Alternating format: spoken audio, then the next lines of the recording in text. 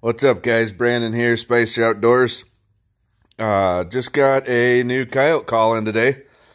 So I got the Luckyduck Revolt. I switched from the Fox Pro.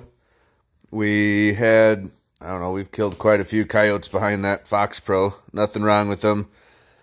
Just things we use now that I like a lot better coming from this one.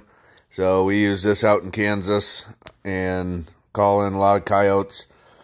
The one thing I like is you can turn the call and direct that sound however you want, or you can stop it and it'll pan back and forth. So that helps out getting them the call's heading in the direction the coyotes are. So, but the decoy stores in there, antenna will go in there too. So it's a pretty lightweight call.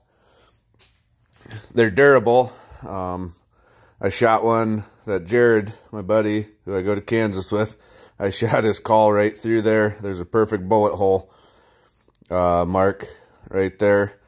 Still works, handle still works. So gonna get out this weekend, do some calling, and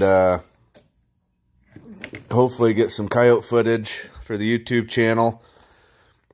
All the coyote hunts will be on there, full hunts, or full stands. We'll break it up into each stand. If we kill one on it, we'll put the that stand as a video.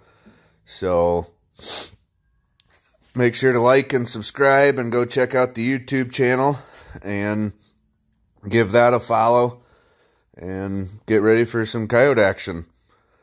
Have a good night.